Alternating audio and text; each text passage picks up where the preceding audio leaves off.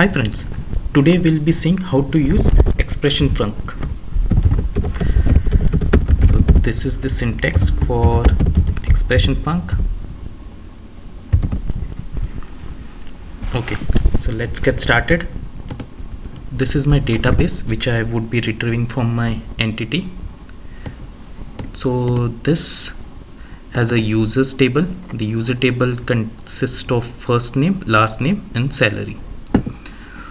So let us go and create an entity class, add new item, go to data, radio.net entity data model. Let's give it a name of user model. Select entity framework designer from database, click next. I already have my connection string ready.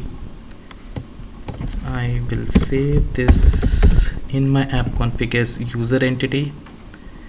Go to next.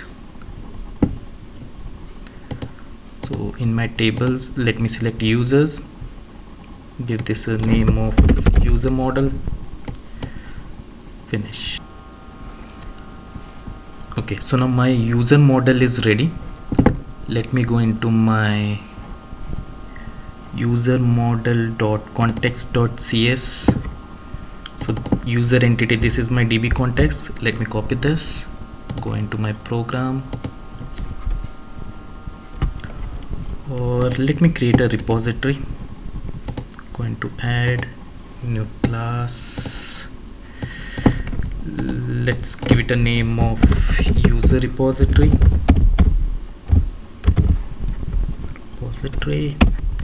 Enter,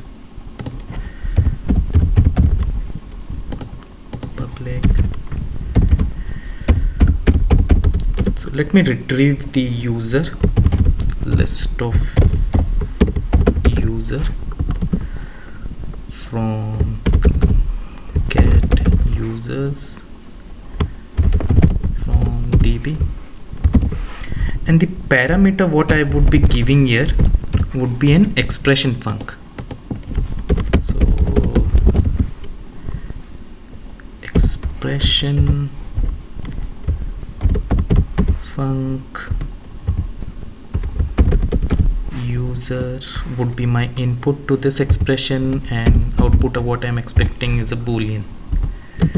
So let's give it a name of user expression.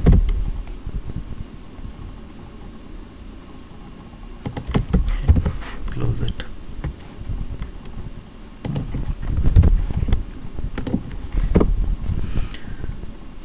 Okay.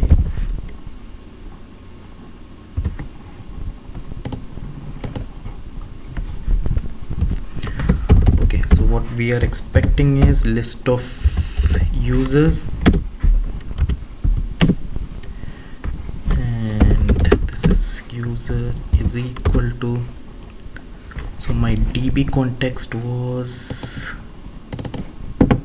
user entities. So from the user entities I am okay, I need to initialize it, user entity, or let me give it a name of DB context is equal to new DB new user entity. So DB context dot users dot where. In this where clause I would be passing my user expression dot select, and I would be selecting the user and then converting it to list, because that is what we are expecting, and then return users. Okay, so let me explain you what I have done over here. So this is by method which would be retrieving the user from the database, and the where clause would be dynamically generated, or it would be passed from my main application, or whosoever is calling this get user from DB method. So this is what the expression the user would be providing, and which is I am passing in my where clause, and then I am selecting the user, converting into to list, and returning back from my method. So let us give it a static, so we don't need to initialize it in our main class.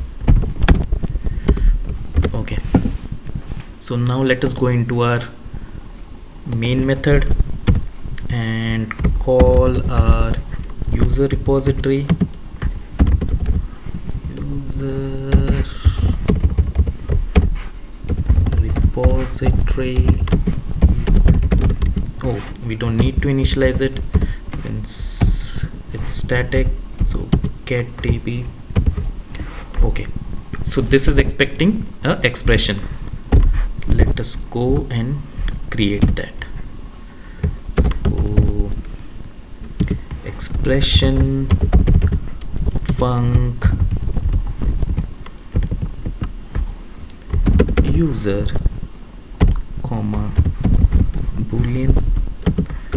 So what expression we would like to send to our repository method is, let us give it an expression of u such that, okay, so how does this u come to know what are the properties inside it? First name, last name, salary. This is because we have already specified this user, and the compiler knows that it needs to refer this user, so that's why we have this IntelliSense. So let us search for where first name dot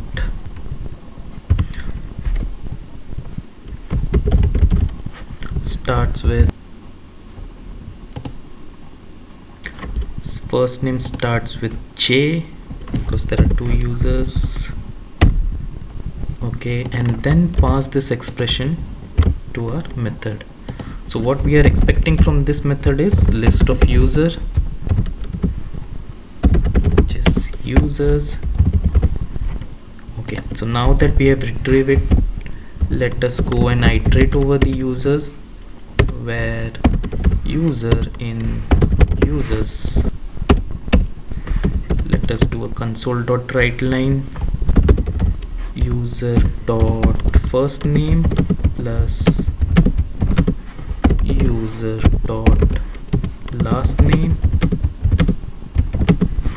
and user dot salary. Okay, let me go and run this, and so I am selecting the where the first name starts with J, so I am expecting Jamie and Jesse. Okay, let us go and run this application.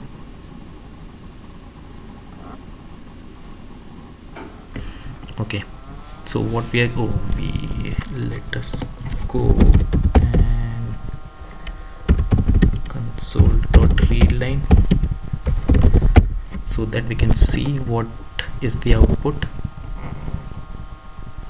Okay, so what we are retrieving is users whose first name starts with J. Okay, so now see how easy it is to change the expression. So whatever query you want to run against this user is a list, you can do that starting with R. See that the first name starts with R. Okay, now let's just go and add something like u dot salary is greater than 3000. Let us check what it gives us. See, first it is giving all the users starting with R. Also it is giving all the users whose salary is above 3000. So this is how you can dynamically change your queries. And one more thing, one point to note over here is, it is not that I am going into this method and it is pulling out all the users from the database and then working on this expression. So like what it is doing is, it is forming the query with this user expression, and then it is going and hitting the database. Okay, so I have the SQL profiler running over here. So this would give us what queries we are hitting. So let us go and run our application once again. Okay, so now let us go into our trace and see.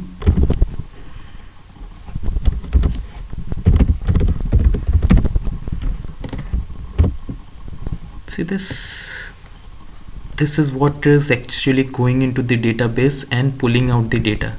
So we do not need to worry that it would bring all the users and then work on it. So friend, this was a simple application or a console app where I just passed the expression, and this is a ready-made delegate which Microsoft provides. So you can use this and you can create your dynamic queries, or instead of users you can use your entity and pass in over here. You can use generics like T over here and T, then T. So see, you can use generics to pass your class over here. Whenever you are calling user repository, you just need to go into this and specify user. See, so that you can pass this user into this repository. The expression would change a bit. This you can configure as per your need, but this is how Expression Func works. Thanks for watching, friends. Do like, share my videos. Thank you.